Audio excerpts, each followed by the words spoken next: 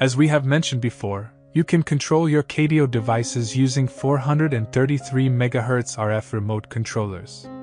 We can simply add a 433 MHz RF receiver module to our unit, and all the unit devices will automatically get this feature. To use this feature, all we need is a 433 MHz RF receiver module and an RF remote controller. We have tested many RF receiver modules, and the best results we got was using SRN480R and SRX882 modules. The regular RF receiver module will work, but its range is not good compared with the others. Wiring the RF receiver module is too simple. VCC pin is connected to VCC, GND to GND, and the data pin to the ESP GPIO. In my case, I will use GPIO 13.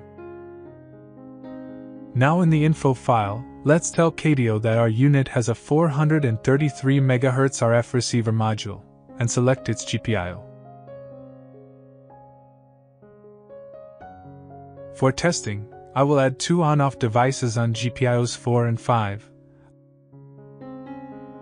I will add also an RGB strip on GPIO 12.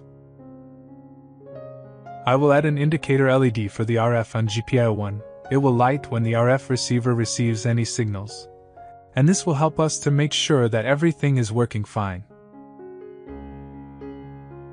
Now when we open any device page, we will find a new section has been added for the 433 MHz settings.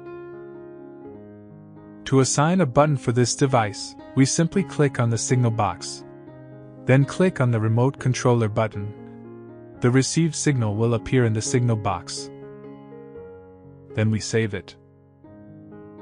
Now we can use this remote controller button to control our device. With the same method, we can assign RF buttons for all the other devices. Now with the relays and bulbs and the RGB strip being wired, we can normally control them with the remote controller.